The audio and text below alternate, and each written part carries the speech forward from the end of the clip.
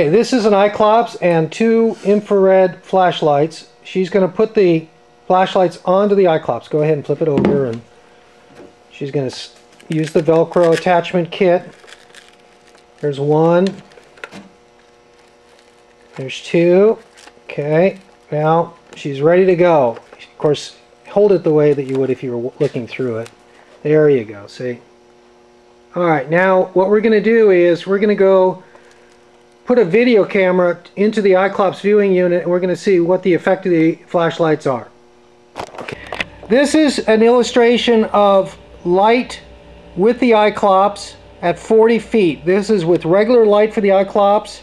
There's a switch on the Eyeclops. You could switch for far away. This subject is 40 feet away, so you can see that the light at 40 feet away with the regular Eyeclops light is like this. I'm going to turn on one of the flashlights. There's that one. You see how it's kind of glary? That's with one flashlight. Turning on another flashlight. You see how it's double glare?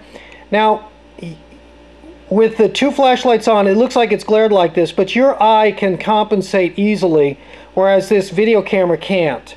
So I'm going to go ahead and turn off one flashlight. There you can see it go down. I'm going to turn off the other. Now you can see how it's back to normal without the flashlights. Once again, this is with the most of the light. Once again, this is all of the light that the Eyeclops supply. This is the far away double light that Eyeclops supplies. Now I'm going to turn on the flashlights. First flashlight, you see the glare.